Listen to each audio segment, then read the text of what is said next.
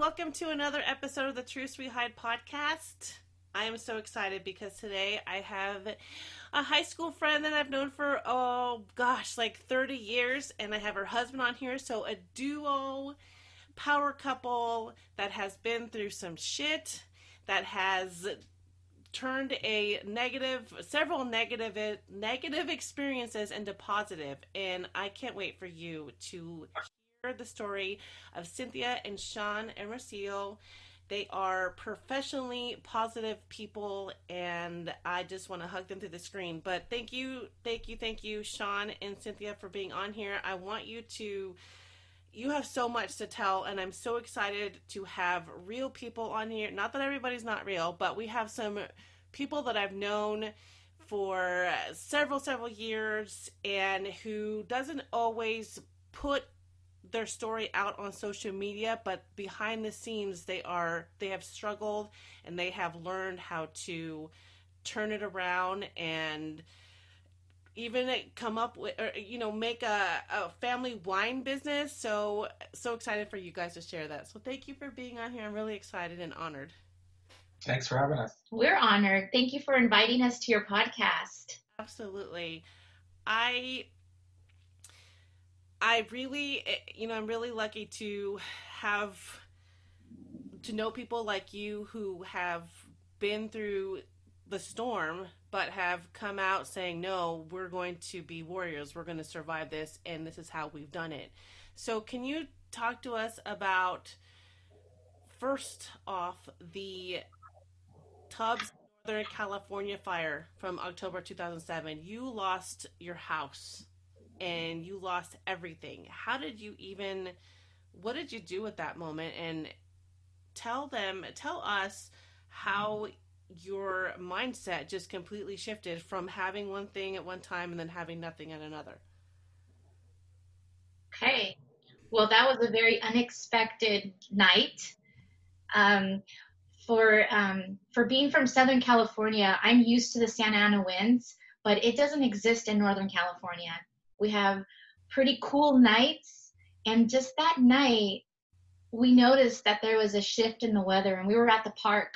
It was eerily warm. It was very weird. It was warm, and so it was around 8:30. We come home that night, and then we just go to bed. We left the windows open, but still, for me, it's a normal. But it was a little strange that we have that kind of weather here in Northern California, and it was around the 1:00 morning where we wake up, and our room was full of smoke.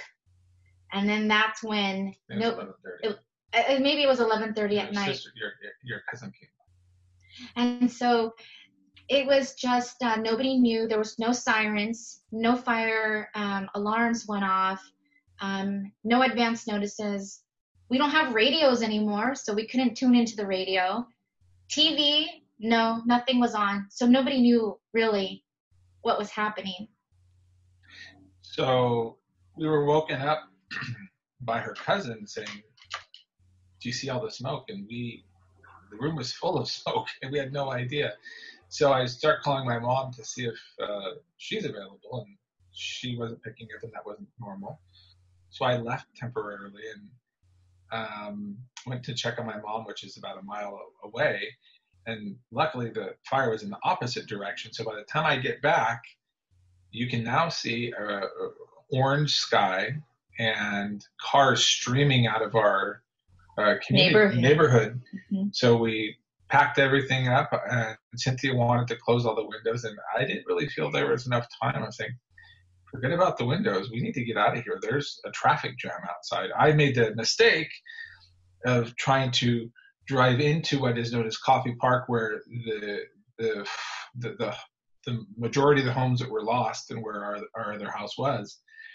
And to be perfectly honest and clear about that is, we lost a house that had all of our stuff in it, and we just recently moved to a different house. So even though we weren't necessarily living there, we lost wedding dresses, photos, yearbooks, everything. Furniture, everything in the other house that some friends were renting from us. So not that we were living there, but we were half a mile from where it burnt down our other house. So our other house was in peril too. Needless to say, Cynthia's like, oh, let me close all the windows. I'm like, there's no time to close windows. And she's acting lackadaisical. I was the one driving in the streets and tried to drive into Coffee Park and almost got stuck and had to get back to the house, get them. And I said, we're going to go to my friend's house, Gerald. And we went to my mom's house first, right? To just check on everybody. And it was a crazy. I don't think you slept a little bit. Yeah, nobody slept that night. We were all in danger of losing our houses.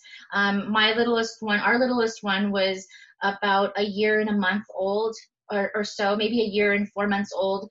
We ran out of the house as fast as we could. The fires should really have hit our home where our new home where we live now. We're only about 6 blocks from where the fire ended. So it was a matter of the wind shifting. And I brought up the weather from Southern California because, as you know, Santa Ana winds, they can just shift anywhere, anytime. And so everybody was evacuated. We didn't know where we were going. The streets were full of people. And then just to wake up in the morning to see just a disaster, just everything had burned to the ground. I don't even remember how high was the fire. The temperature just burned through metal, through every possible thing. I mean, by 6 o'clock in the morning, I drove to the edge of the fire where there's a railroad track that was kind of like the stopped the majority of it. There's some fire homes that caught fire on the other side, closer to our other house. But at 6 in the morning, I actually went to the edge, and you could feel the heat. By 7:30, I drove in, and when I say it looks like a bomb going off, I mean, for never being in war, I felt like I had been to a war zone. I mean, cars, our neighbor's Corvette, there was nothing left, so it was hot enough to melt aluminum frame into a puddle of aluminum. Our granite countertops, I would touch them and they would crumble like sandstone. So the intensity of the heat, and I think at one point they even described a fire tornado kind of ripped through there because of all the heat and the wind. There was some garage doors up in about 40, 50 feet in the air in redwood trees that were burnt to a crisp. So for the amount of wind or explosions, and while we were leaving, and right before we left, we were hearing boom, boom, boom, boom. It was all the propane tanks from all the barbecues. So without ever being in war, it certainly felt like we went through it. And I mean, that's without people shooting at us. So it was a pretty intense experience. Oh my God. I can't even imagine. And I'm just so thankful that you guys weren't in the house at the time and you were able to get out of that. So I got to share something with you. One of our roommates, his name was Chris, who was our mad scientist, crazy smart guy. I call him on the phone while I'm driving back to go pick up Cynthia and the family, trying to get into Coffee Park. I call him, hey Chris, how's everything going? He's like, oh, everything's fine, Shawn. We're just, people are leaving and stuff. Well, come to find out, I spoke to him 4 days later. I go, why were you so calm? He's all, what was I going to do, Shawn? I was actually pouring water on your roof at that time. And I waited to the end until I saw that bushes and trees were catching on fire around him at the time. And he says, well, sorry, Shawn, I can't water your roof anymore. So he had to peace out at that point. So the amount of stories and anecdotal experiences from this thing is just, it makes it so vivid. And then you see the videos on YouTube of people driving through fire. I mean, there was a family, a disabled person that sheltered the firestorm in the middle of this park, and everything around the park burned. It was so hot, the caretaker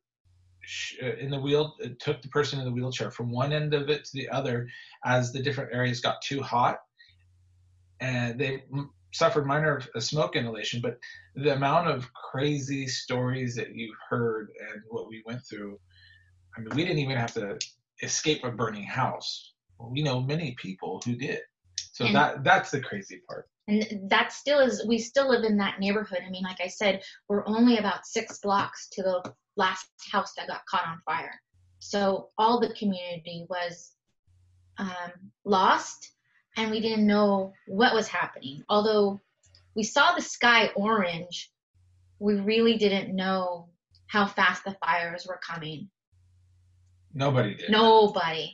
You Well, just, I hear people hitchhiking on the road, just trying to get a ride.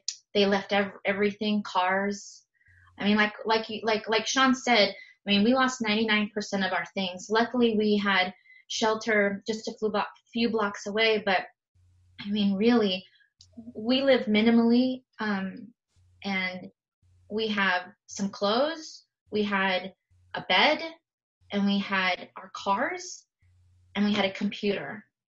First world problems. So that's, yeah, we had some things saved, but all the memories, all of our true home, our first home, everything was starting from scratch.